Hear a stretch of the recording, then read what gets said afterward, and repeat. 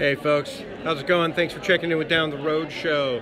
I am coming to you live from the 4 Point Sheraton here in San Diego.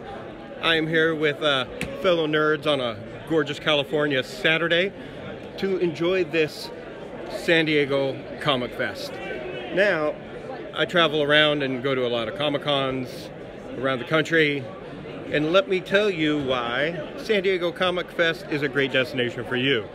This is a small event, so if you can't get into San Diego Comic-Con, like the 100,000 nerds that are trying to get in there every year, this is a great small event to come to. Now, if you're a first-time Comic-Conner and want to come experience this as a nerd, that's why this is a great event, because it's nice and small. You got these big aisles, it's not overly crowded, there's not a ton of people here yet.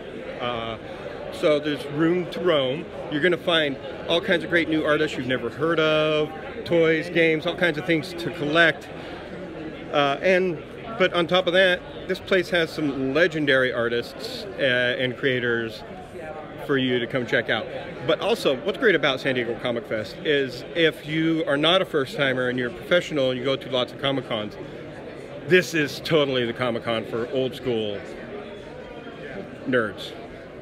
So if you are a fan of old cartoonists like Scott Shaw, Alan Bellman, he's doing a panel right now, so worked with Stan Lee, doing all the great stuff.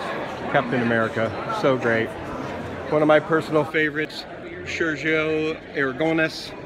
I can't pronounce his name for crap and always mess it up, but legendary creator for Mad Magazine, Through the Wanderer, love that. Over here, Stan Sakai, Come on, Samurai Bunny, who doesn't love that stuff? So you got legends, you got new artists. That guy actually started San Diego Comic-Con and San Diego Comic Fest. So this is a great place to come if you're an old school cat and you just want to come meet some of your favorite legendary artists and comic book creators, or Mad Magazine, you know, whatever. This is definitely a place for professional old nerds. The conversations going on in every little corner is great.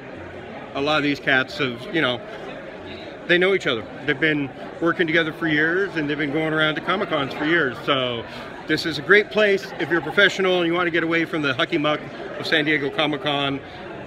You can come here, buy yourself some comic books, sell some comic books. A lot of these people are also buying, you know, or you can just find a cool person to relax and have a beer with. Yeah, that's right. It doesn't have to be about comics. You don't, you know, have a drink, make some friends. But anyway, highly recommend San Diego Comic Fest. They got Artist Alley over there in a different part of the hotel. Great little setup. Like I said, big walkways.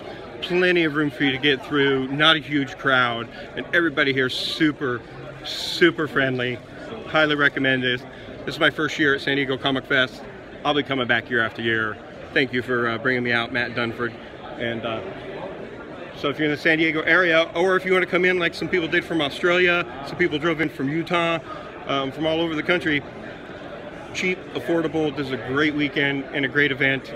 And you can come here and meet people like Mark Bode. So if you're a Teenage Mutant Ninja Turtles fan like I am, come check out his booth and all of his cool stuff. So anyway, thanks for checking in with us. We're live at San Diego Comic Fest in San Diego at Sheraton 4 Points. We'll see you later.